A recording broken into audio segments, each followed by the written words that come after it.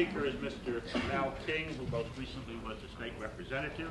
And Mr. King, I know you weren't here at the beginning, and we have 5 minutes, and I will warn you at the end of 4 minutes and 45 seconds. Thank you and welcome. Thank you.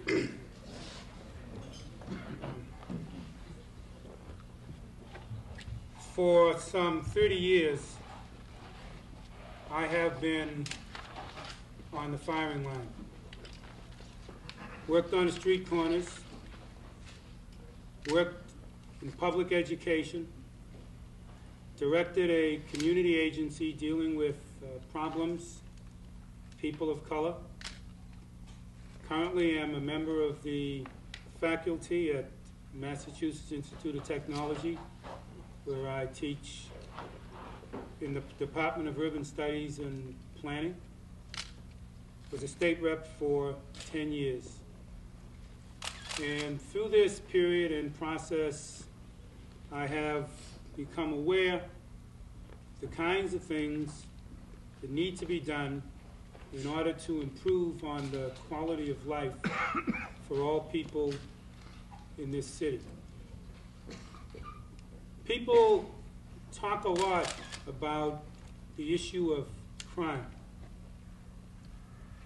and people who are responsible, thugs, hoodlums, unquestionably have to be dealt with. But I'm here to tell you that I'm about the kind of prevention that says that I would rather have stopped that crime before it started, because you know when you call the police, it's because it's too late. I worked on the street corner for 15 years, and I know what to do in order to change our young people who've been about self-destruction and community destruction so that they become more positive people and that they work for their own self-development. We'll put people out there on the streets working with them on a 24-hour-a-day basis. And I will tell you that in a 3 to 4 year period, we will guarantee the kind of difference in the climate on the streets, but more importantly, in the behavior of youth, so that the problems of crime will not be with us.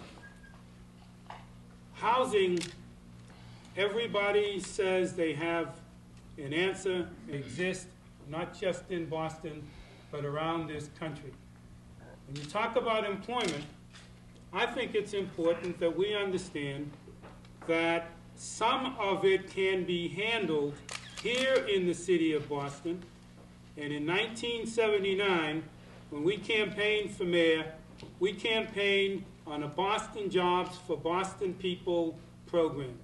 And that program meant that 50% of the jobs that are being developed in Boston would go to Boston residents. People in East Boston, where their unemployment rate is 18.9%, in Charlestown, where it's 21%, in South Boston and Roxbury, where it's 20%, and it's high across the city, need to know that they can get employment, and that 85% of the jobs that are going on in Boston are being held by people who don't live in this city. I want a program that allows Boston people across the city to share in Boston, share in its future, share in its employment opportunities. And a major part of that will be to take the Occupational Resource Center and to make it into the full-time training program so that people in Boston who are unskilled and people who need training will be able to get some so that they can take advantage of the new technology, whether it's in the computer industry or in the new healthcare industry jobs. I think those are the gut programs, the programs that put resources in people's pockets that are going to make a difference for the lives of people here in the city. Thank you. Okay.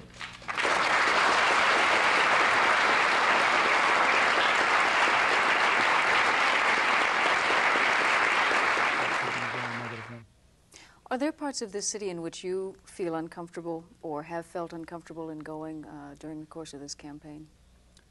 There isn't a part of the city that I have not gone into, and there isn't a part of the city that I feel uncomfortable going into. Going to be the mayor of the whole city, and I reach out to people everywhere, including people who disagree with a number of my positions. It is the only way that we're going to be able to bring the city together. You have to reach out and talk to people where you have some differences. You find out where there are some commonalities with respect to those differences, and then you begin to move on. For example, there are people in South Boston who are as concerned as people in the South End or Jamaica Plain, for example, with the issue of Boston jobs for Boston people. And you bring people together around that because it's in both groups' interests to make sure that we get our fair share of those jobs. So you make your case to the people in South Boston, let's say, on the basis of economics? Well, you make a case on the basis of economics, you make it on the basis of the need for improving the schools, you make it on the basis of the need for this to be an open city for everybody. So it's not just economics, it's the total city and it's the total needs of all the people in the city that you make the case on. After the primary, if you were to find yourself facing either David Finnegan or Ray Flynn in a runoff, how would you see to it that that campaign didn't appeal to some of the worst instincts that we've seen revealed in Boston politics over the years? How would you keep that from becoming a racial campaign? I don't think the onus is going to be on Mel King to make that, to make sure that it is not a campaign that is fraught with problems of racial divisiveness. I think if you look very clearly at the way I have been campaigning whenever I've been running for public office, I think you'll see that I've always focused on the issues. I've always worked with the broadest cross-section of people. I call our campaign the Rainbow Campaign because we have all kinds of people, all colors, all ages, from all parts of the city involved in the campaign. At Faneuil Hall that night, if you looked out, you could see there was a phenomenal difference in who was carrying the signs for the campaign for Mel King and the campaign for the other candidates. We had people, like I said, of all colors, all descriptions, all ages, different sexual preference, you name it, we can claim it with respect to who's in the campaign. So with that as a base, I don't have any problem at all because that's what we're going to focus on. Those things that have brought us together, that have moved us from where we were 4 years ago to the place where we're going to be able to win this election in 1983. You took a stand about a month or so ago on the occasion of the first debate in which you refused to appear because the two of the other candidates were not invited. Some people believed that that hurt you. Others said that it helped you because you got more attention. Do you have any regrets about that? Would you do anything differently? No regrets at all. I wouldn't do anything differently. I'm convinced that the approach that we all need to take is one in which we say that we can mix politics with principles.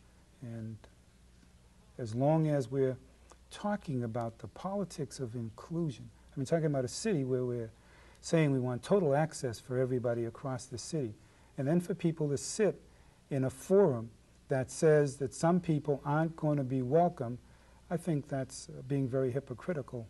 And I don't think saying something about it after having taken advantage of it answers the question. It seems to me that if all of the candidates who were preaching and espousing total access in the city were to have taken the appropriate stand, then all of the people who legitimately, who are legitimate candidates would have been able to have participated in that forum.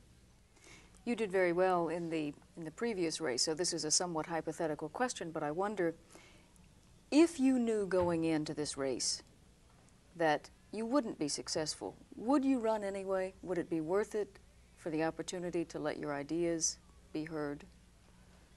I've got a lot of forums for my ideas to be heard. I've just published a book a couple of years ago. I think people get a chance to deal with that. work at MIT, where I instruct a lot of people who are into community economic development, run a program where you have a chance to get your ideas across to a good cross-section of people. I'm running for mayor of Boston because I know that I can win. I know that we can affect the kind of positive changes in this city and that we can bring people together in a way that will impact on them very, very positively. If I didn't believe that I could win in Boston, I would not be wasting my time. I would not be wasting a lot of wonderful people's time and energy and the money that people have been contributing.